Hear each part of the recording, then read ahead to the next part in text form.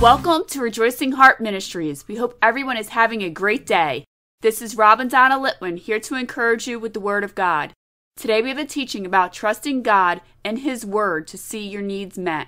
Our reading is from the letter to the Hebrews, chapter 10, verse 23.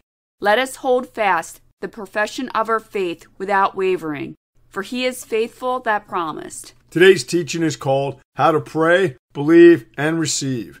The writer of the letter to the Hebrews was telling everyone that they should hold on to or cling to their beliefs and profess or declare their beliefs without wavering. The writer ended this verse affirming that God, who makes these promises for our beliefs, is faithful to come through on every one of those promises if we believe without wavering. The Apostle James spoke of the importance of believing and not wavering in his letter, chapter 1, verse 6. But let him ask in faith, nothing wavering. For he that wavers is like a wave of the sea, driven with the wind and tossed.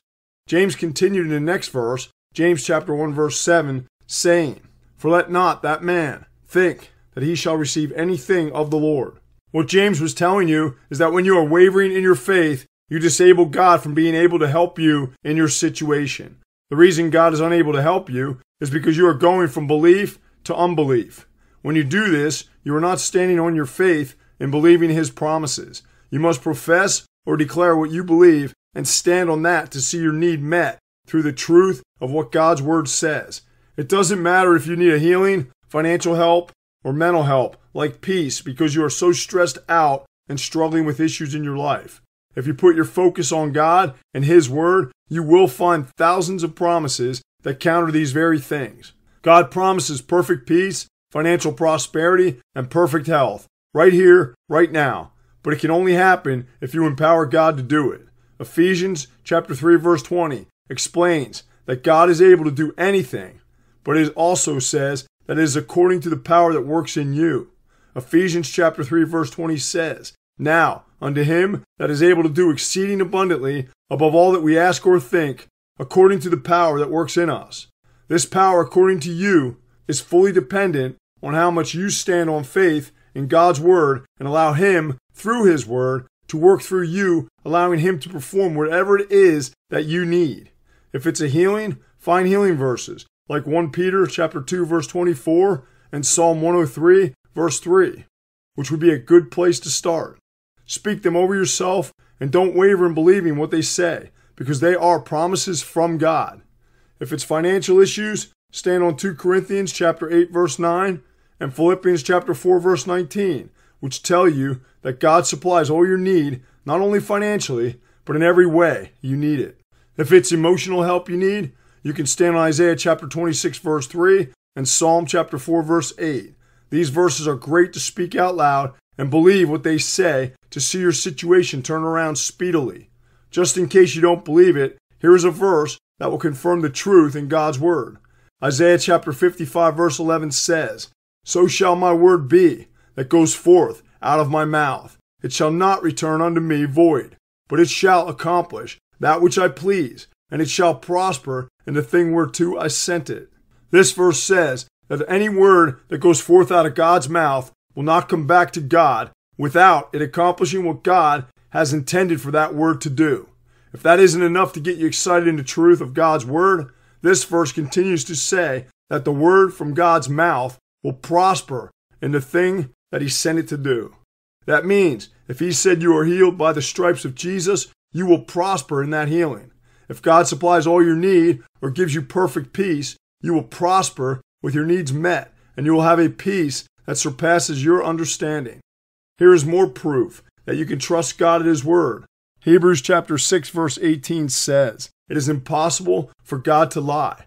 If it is impossible for God to lie, you can hold Him at His Word. If He said it, He has to perform whatever is going forth out of His mouth. When you understand these things, you can take the Word of God, study it, put it into your heart and mind, and stand for what it says with a guarantee that you will see whatever it is you are believing will happen. God said it, it's done.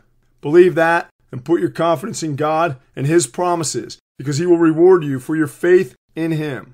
The writer of Hebrews said it like this. Hebrews chapter 10 verse 35 says, Cast not away therefore your confidence, which has great recompense of reward. What he was saying is when you do put your confidence in God and his promises, you will see great return on your faith in him and his word. So, whatever you are facing or whatever your need is, take a hold of the word of God and his promises and see your situation turn around.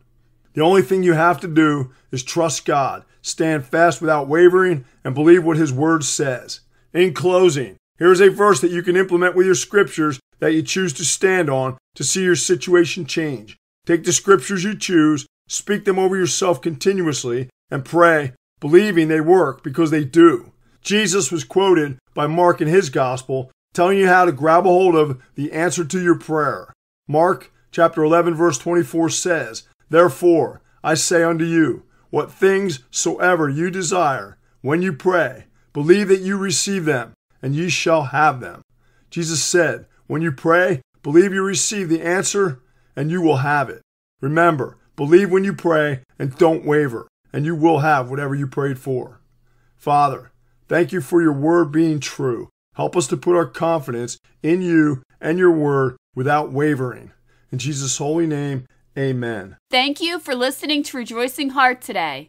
If this teaching has blessed you, please consider becoming a monthly partner to help us increase the ways we are proclaiming the Word of God.